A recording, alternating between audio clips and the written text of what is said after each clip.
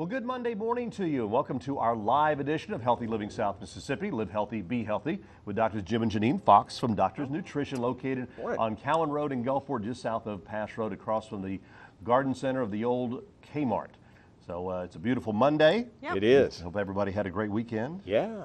How about you? Just busy. Yeah, well, yeah. Busy things and going on, but we're talking this morning about chronic viruses. Our phone lines are 896-0713. 800-349-0713. If you have a question for the doctors regarding today's subject or any subject that maybe you have an issue with, or you've been waiting to give them a call, today's the time to do it. And we'll be taking your phone calls for the next 29 minutes. So then we'll have a special. But chronic viruses, it can cover kind of a broad spectrum of things that affect different parts of your body, whether it's organs or your skin or anything. Well, yeah, you know, when you, we all, you know, of course, everybody thinks about, you know, the biggies is your shingles. And of course, that comes out and affects the skin.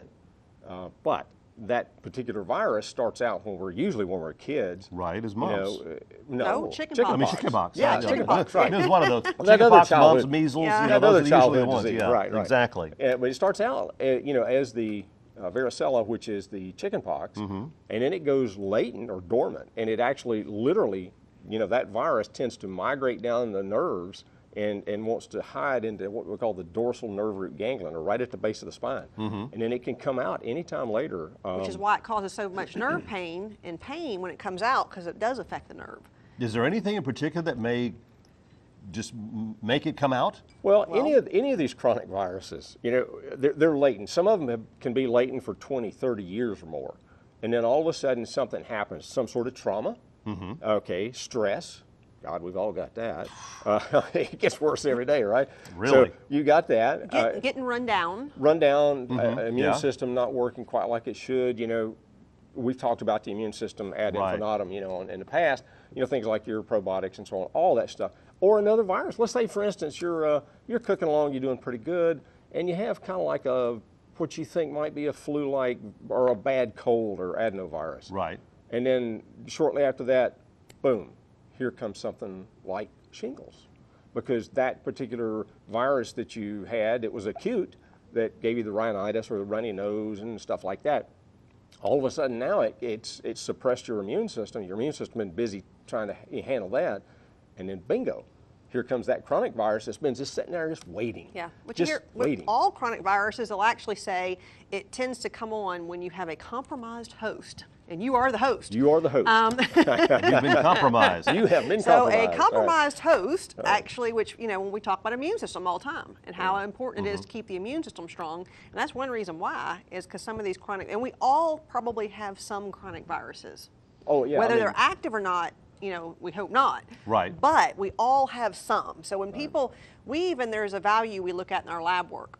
And when it's actually, when you have an inverted diff, not always, but many times it can be an active chronic virus. And people are like, chronic viruses? Who has chronic viruses? I'm like, everybody does. You know, we all have something. It's just when you get compromised is when it tends to come out and cause other problems. Now, can you go through your entire life and not have shingles, and even if you had chickenpox? Oh, sure. Oh, yeah. Yeah. And most people do. I mean, the actual occurrence rate in shingles is kind of low. I think it's about 1 in 3 will have shingles in their lifetime. Okay. So 33%. But if you look, especially in our age group or older, everyone's had the chickenpox. I mean, the majority of the people, you find very few people that actually didn't have chickenpox as a kid. Now they're doing all the chickenpox vaccinations, and they might not have had chickenpox, and who knows, but we all did. Right. And most of the people we know did. Yeah, we all had those kids virus, chickenpox, mumps, measles. You know, even of the age group that had chickenpox, only, you know, a third will get shingles in their lifetime, which is, you know, like I said, 33% maybe. So still, it's high, but yet it's not everybody. So you don't have to. If you keep your immune system strong is when you're not going to get the shingles. That's and the not important get run part. down in stress. Stress is, like we talk about probably every week, stress aggravates everything. Yeah. Oh, yes. I mean, just about every part of your body is aggravated some way, shape, or form by stress. It is. And stress can be brought on by work, family situations, driving down the road getting road rage. Yep. You know, we see news stories about that all the time. The government, and they just, sorry. had to Whole throw that news in. show right there. Okay. That can put on some stress there too. I mean, a lot of the research on chronic viruses, all of them, not just shingles, shows that trauma, and we see so many people that come in that say, and I didn't have this problem, I have all this fatigue, and I have all these symptoms, and it didn't come until after I was in a car wreck. And we hear that a lot. And there's a lot of viruses that after trauma or stress can actually become active again because of stress to the body. So it doesn't even have to be emotional stress. It can actually be physical stress. And so people say after a fall, after I was going to say the fall's one of the biggie. We see a lot with the, folks, let's say 60 or above. I was going to say the older that you get, you have more of a tendency to something like that to happen. Yeah, you have more tendency to do stupid stuff like I do and fall off things like ladders and stuff, you know. And even though their wife tells them not to do it. But what can I say? And it happens, okay. And when it does, you know, okay, you're going to stress the body, and when that happens, things can come out like these old viruses. Wow. Because they say something like on the shingles or varicella. Varicella zoster, and they classify it as two names but same virus, okay?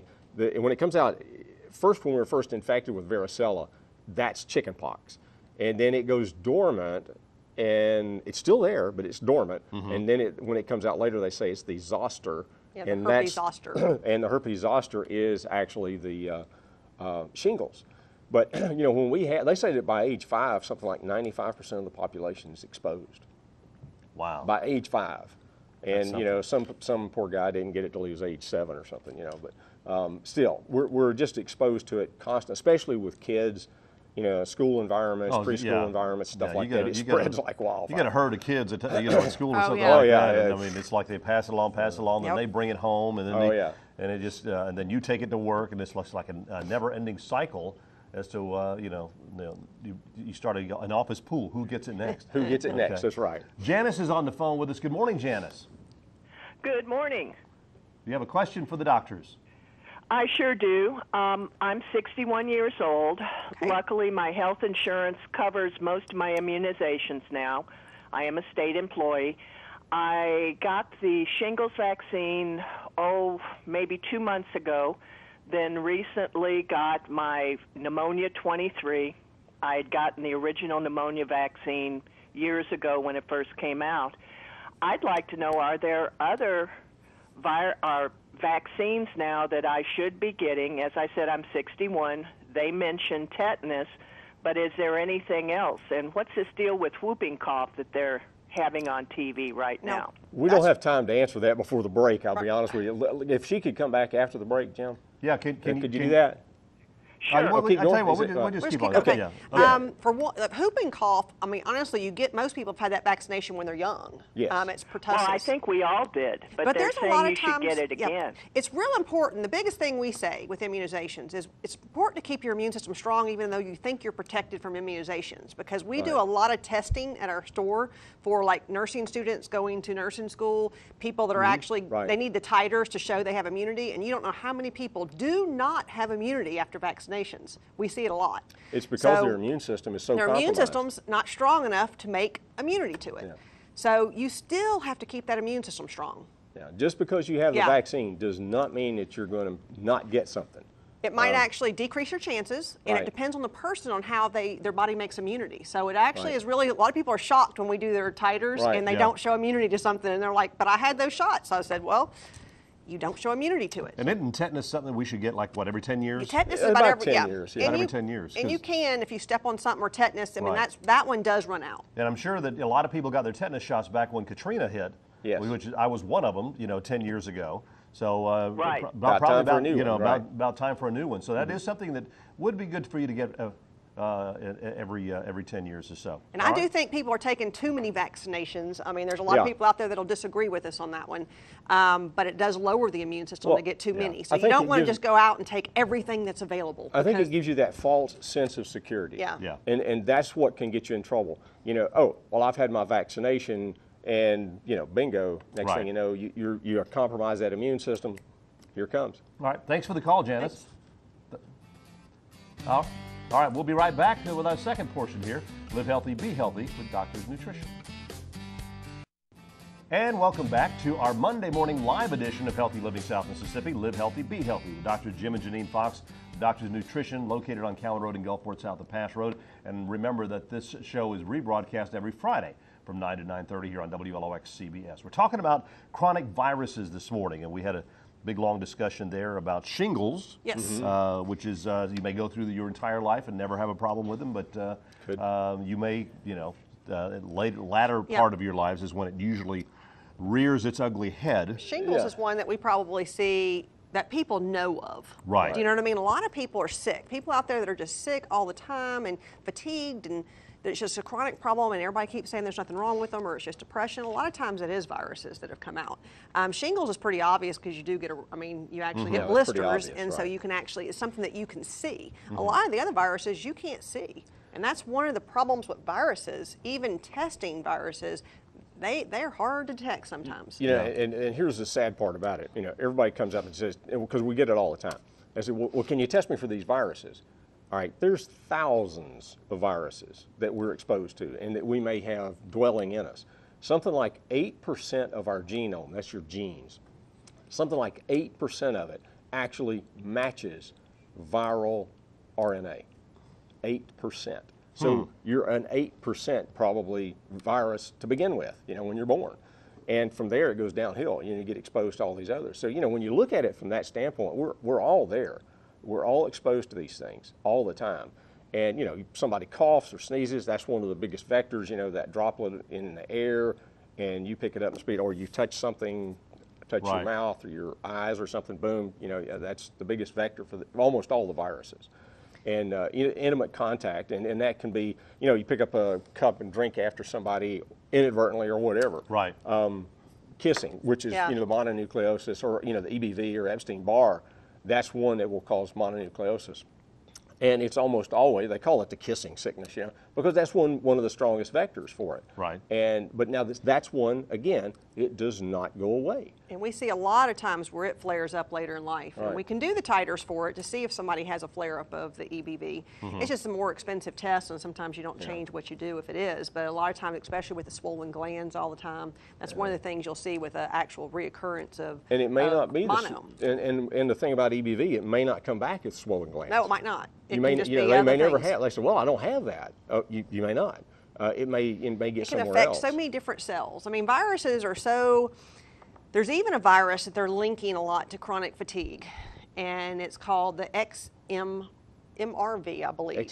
Something like that. But anyway, there was research back about 2008, 2010 saying, yes, it was definitely linked to chronic fatigue. Then a bunch of researchers come out and said, no, it's not. We're not detecting it. And then now new researchers are saying, well, it's because it mutates because of somebody's genes. The genes actually mutate the virus, and it don't look like the same virus as you tested for before.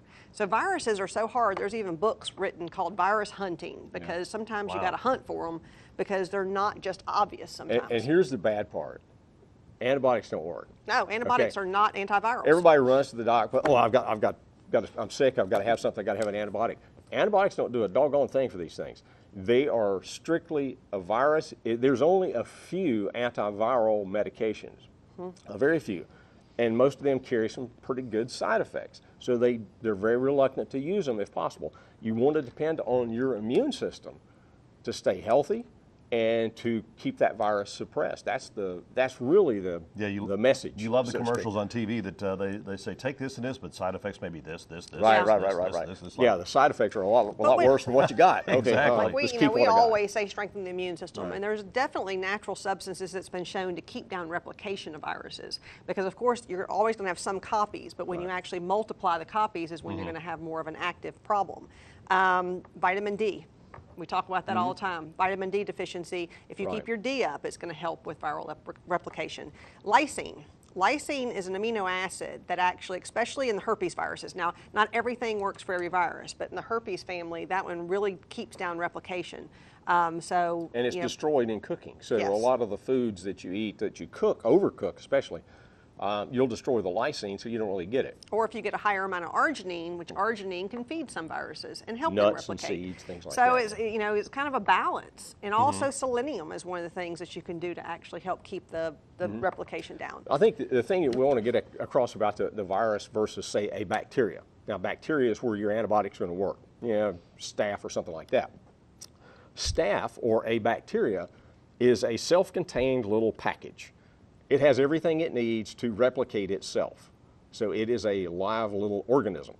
A virus isn't. A virus is basically just, RNA, which is part of DNA, and it has to invade our cells, the host, us, and once it invades our cell, it hijacks our cellular mechanisms to replicate, that's a hard word, replicate itself, and then make more virus, and more copies. And of course, once that happens, then that particular cell that it invaded dies, but it what we call blooms or buds, and here goes, thousands and thousands or millions of more viruses out into the body. And that's the downside. And there's no antibiotic or anything that works on that. It's really up to your immune system. There's more and more research coming out on, and a big virus is the HPV. And a lot of people have heard of the HPV, the human papillomavirus, which has actually been linked to cervical cancer. Right. There is even a compound with new research, it's actually called AHCC. They've actually shown that it can get rid of it. And so there's more research coming out that actually, is evolving. Now, it is a natural product. It is not a drug, the AHCC. And there is a lot of natural products that that are antivirals. Now, one of them we're going to have on our special this week, the Olivir. Okay. Dolores is on the phone has a question about shingles. Go ahead, Dolores. Hello. Yes, Hello. my name is Dolores, and I have the shingles right now. Okay. What is the possibility of me getting it again?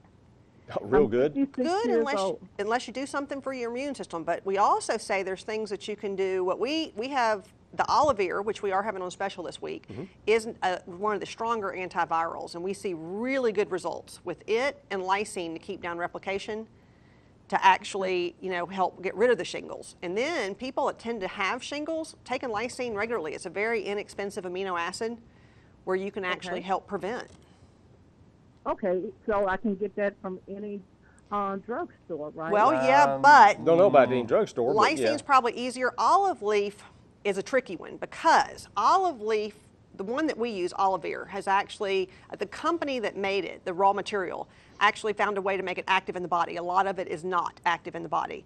Okay, maybe a health food store then. Yeah, we actually do have it, and we have the one that's the actual Olivir, and you got to look at the strength of it. I have people that come in all the time saying, I'm taking this and it's not working, and I look and they would have to take 15 to 20 to equal 1 of ours. And then if somebody has shingle, we'll use 9 of ours. So they would have to take 90, 100 a day of some of the lower strength ones to actually equal the same thing. So definitely come by our store. We do have it, and we have it on special this week. All right. Oh, okay. Okay. Thank you so very much. Okay, you're Thank you. welcome. Oh, thank you. All right, our phone lines are 896-0713, 800-349-0713. We'll get into our final segment and have this week's special for you here in just a moment. And welcome back to our final segment this morning, Healthy Living South Mississippi. Live healthy, be healthy with Dr. Jim and Janine Fox of Doctor's Nutrition. Special this week. We've talked about this one product so many different times in different shows. Yes. I mean, Yeah, it we really works great for different things. But your immune system is what really is the Olivir. Yeah, and the Olivir does not boost the immune system. What it is, it's an antiviral, antibacterial, antifungal, antiparasite. So it's kind of a catch-all. And a lot of the research was done by a pharmaceutical company back in the 60s because Upjohn did so much research on it and showed that in a petri dish it would kill almost anything. They were actually going to bring it out as a they were going to pharmaceutical. bring it out as a drug. Yeah. And but they couldn't get it active in the body. So there's a biotech company, which is who is the maker of the Olivir, is a trade name from that company that did find a way to get it active in the body. And so it does work very well. Well, they had worked on, the scientists at that company had worked for Upjohn, and they had worked later on some of the AZT drugs, for HIV. AIDS, And which is the big also thing there antiviral. was bioavailability, how you get it in the system. Yeah. And so they knew this, and they figured it out, and they said, oh, well, maybe that'll work on this too. So they tried it, and sure enough, it worked. So there is differences in olive leaf extract. So a lot of Big people, and like I differences, said, we right. just talked about just a minute ago with the caller, is the strength difference, even if it is Olivir. You can get a 3% Olerapen.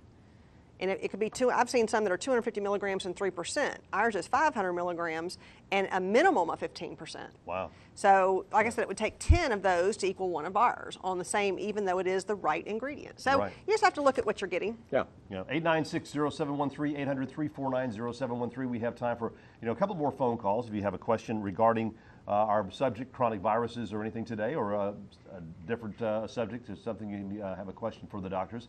We talked so many times about, and the lady called in about, well, I'll just run by the store and get some. I'll just run by the drugstore. And again, as you said, the difference is going to be the purity of it. Right. What you're getting. You're not getting a bunch of fillers. Well, it's a whole different ballgame when you buy it. Everything that we have is what they call pharmaceutical grade. It Right. actually is tested after the raw materials tested when it comes in, and it's also tested after the whole product is made. And you don't need a prescription there. Yes, and so it has to be within 5% of the label claim. Now, 3%, babe. 3%. Okay. Well, it has to be very close to what the label says. To where many products out there, we've talked about it on the shows before, they go start testing products, and there's none of what it says, especially in herbals, which this is an herbal. ABC News. I mean, Good Morning. Yeah, they did America had a big thing on it, story on yeah. that about a month ago about one of the big box stores. Yeah. That, Actually, it was about 5 of the big box stores. Yeah, they said But I mean, they have they were all just this selling their stuff and it's products, not yeah. in there. Yeah. Right. They They were just selling had products. tested 25 products and only 4 had any of what it said on the label.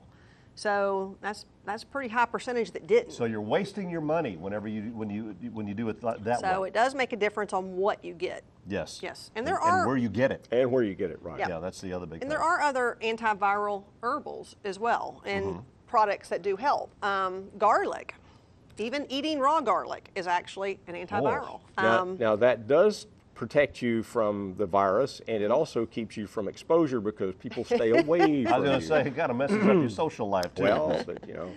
But garlic and podiarco and there's green tea. Believe it or not, green tea has a lot of antiviral properties. People don't think of green tea, they think of more of antioxidants, but it also has right. antiviral properties too. A lot of the mushrooms, mushroom combinations, they actually have antiviral properties. And even St. John's wort, which the St. only John's problem wort. we have is its sun sensitivity in this Right. area. So Oh, yeah. Yeah. Yeah. Even It's though real St. sensitive. John's wort's known for depression, there is so much research coming out on it for antiviral. Right. So it has a lot of good benefits to it. sure does.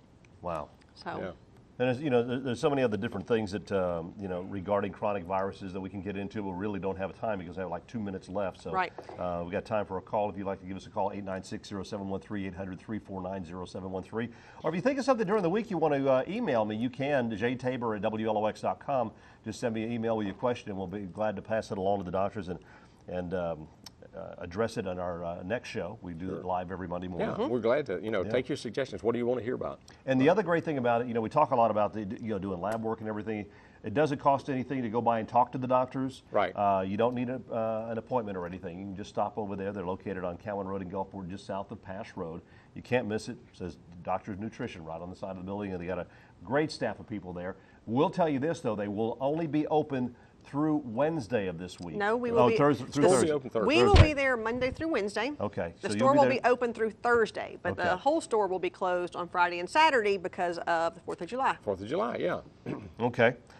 Next week's is going to be talking about something that a lot of people suffer from. And it's a continuation of this show. Right. because- Basically so. Yeah, to be continued. Fibromyalgia Right. and chronic fatigue. Right. Two biggies. Two Yes. biggies, and they've both been linked to some of the viruses, but there's also other things that actually can make it too. So we're going to be talking more about the chronic fatigue and the fibromyalgia. And fibromyalgia, it pretty much hits you at any time. Anytime. Yeah. Right. So Anytime. it's not just delegated towards the older generation. Oh no, or probably a let's lot say of the- young people have More- that. I know. A lot of Yep, young people. A lot of young, especially women.